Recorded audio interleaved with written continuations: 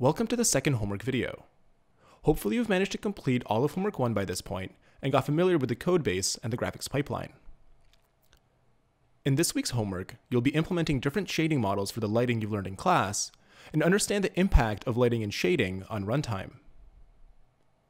In this week's homework, in addition to writing more JavaScript, you'll start writing your own shaders in GLSL.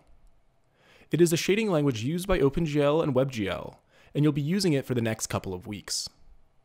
It's a C-style language, so you have to change gears a little bit. Make sure to go through the GLSL tutorial in the lab write-up before you start on the homework. You'll find the shaders already partially implemented for you in the shaders directory of the starter code that we provide. When you start your homework assignment, you'll see a bunch of unilluminated gray teapots like these ones. By the end of the homework, you'll have implemented a different shading model for each teapot, and we'll see something like this.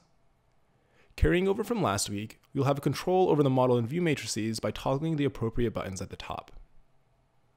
You have some additional controls as well. We start you off with one point light, but you can add more by clicking the Add Point Light button. You can control the positions of the point light sources by toggling into the point light control mode and using your mouse to drag the point light around. Clicking point light control repeatedly will cycle through the point light source you control. You can add and move directional light sources in the same manner. Now back to what you'll actually be implementing. The leftmost teapot is already done for you and is illuminated with only ambient light. The next teapot, which you'll implement in homework section 2.1.1, is illuminated with ambient and diffuse lighting from a point source using the grow shading model.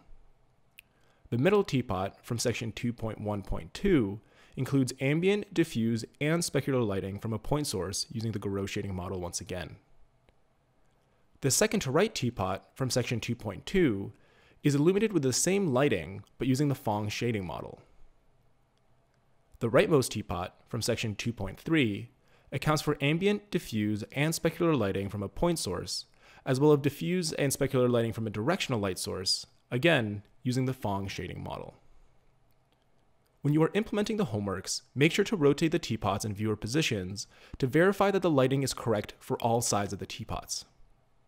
Good luck, and make sure to come to office hours or post on Piazza if you have any questions.